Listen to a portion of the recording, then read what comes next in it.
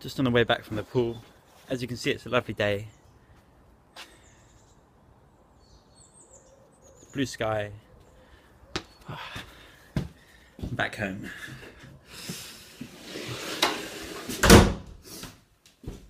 This is the house. I've just done 1,500 meters in the pool. All front crawl or freestyle, as the Australians like to know it. So today I'm going to do a what I ate. So post swim smoothie, I'm going to do 7 bananas. That's 1. That's 2. All the banana skins go in the compost. That's 4. That's 5. Takes hardly any time. 6. That's 7. I really like a good lub of peanut butter. A tablespoon. Some hemp seeds. Perfect protein. Some barley grass powder. Some spirulina powder. Look, a bit too much spirulina powder. Some guarana to help me energize during the day. Bit of water. Bit more water. Keep me hydrated. Go with a good lug of tail.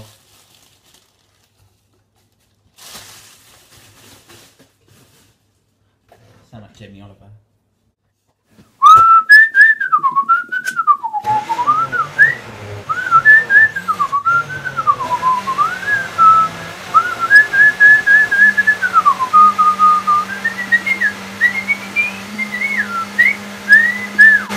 There we go, in about 2 minutes you've got a breakfast fit for a king.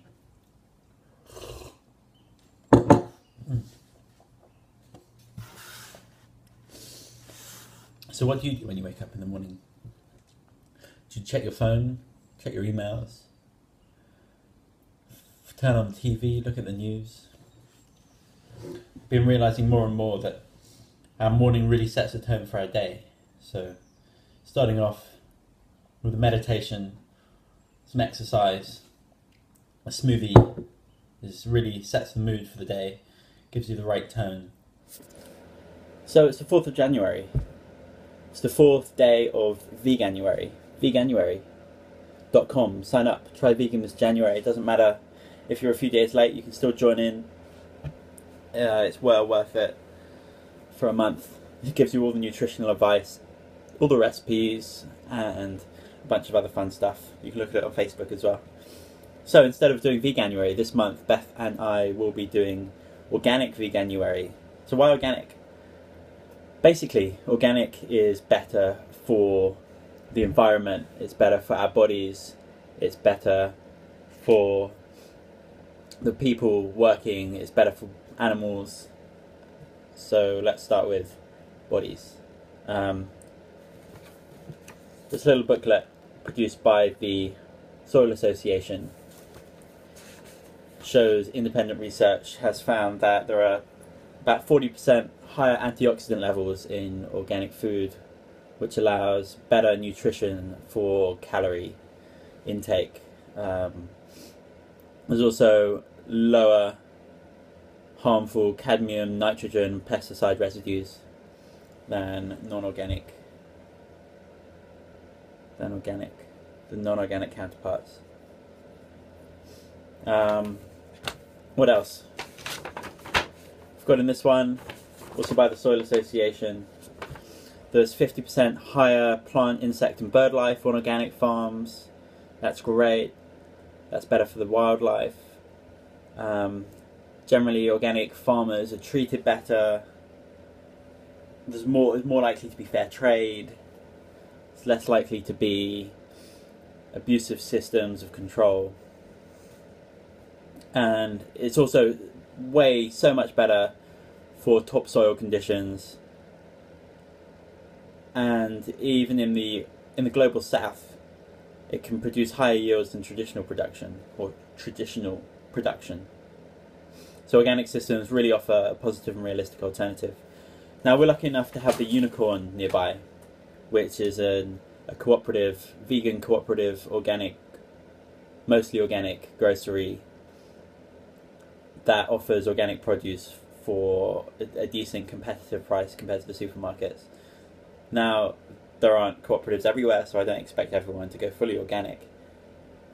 Just where you can, and if it's not too expensive, and if you're in the, if you have the means, then go for it.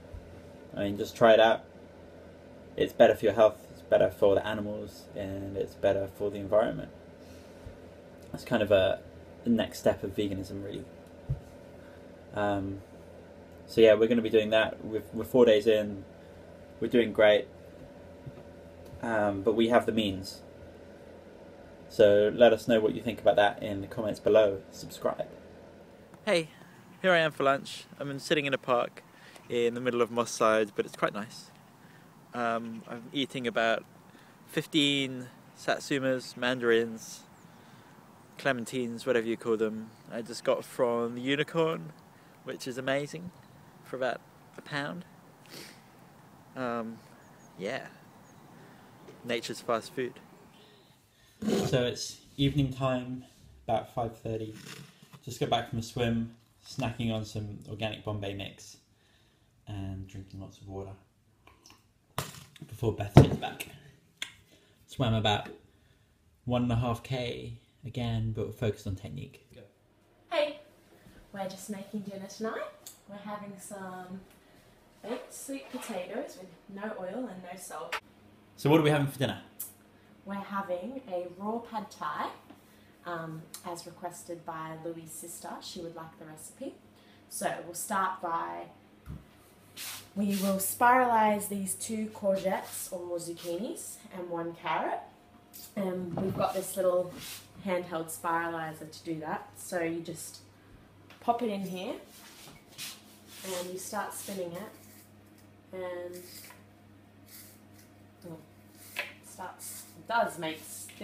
this zucchini's a bit big, so it's hard to get it in there. There you go, now you can see them coming out. So yeah, we're going to do that to the zucchinis and the carrot. Then we'll chop up this green capsicum and add that to it. Our dressing we'll make from the juice of a lime. I'd usually use the juice of an orange, but we don't have any, so we're going to use a mandarin. A heap of fresh ginger, because ginger's delicious. Some miso, probably a decent tablespoon of miso. Alternatively, you could use tamari. And we'll use probably 4 tablespoons of tahini. Actually, we've forgotten one ingredient. We also put peanut butter in the dressing. That's kind of the main flavour in pad thai. We make our peanut butter ourselves from just peanuts. So we'll just blitz all that in the blender and then pour it on top. And yeah, peanut butter. Louis made this yesterday. You just roast the peanuts and then blend them in the OmniBlend. So it's not fully raw, but it's almost raw. Yeah. Alright, so Louis is just pouring our raw pad thai dressing over our zoodles, and we've put some fresh capsicum in there. A really nice touch, if you have it, is fresh coriander, because that just tastes delicious in this salad. So yeah, that's everything. And it's dinner time.